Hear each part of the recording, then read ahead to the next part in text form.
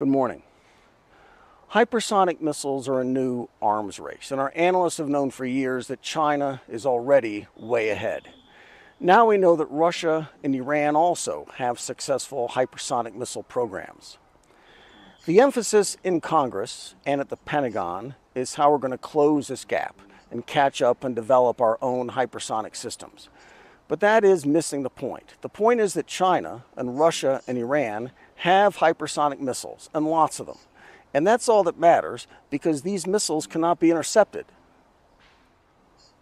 China is the world leader in the development, testing, and deployment of hypersonic missiles, ahead of Russia, and the United States doesn't have any.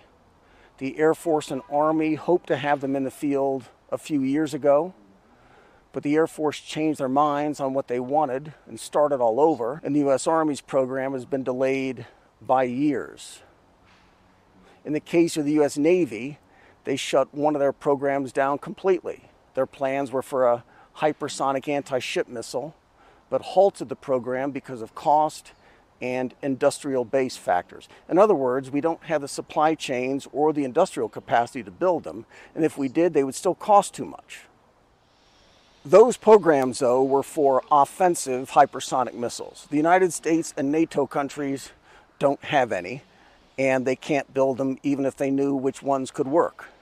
Meanwhile, China has hundreds of them. We now know that Russia also has them.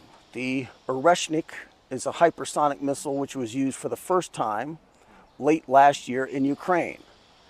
And Russia has just announced that the Hypersonics are now in mass production.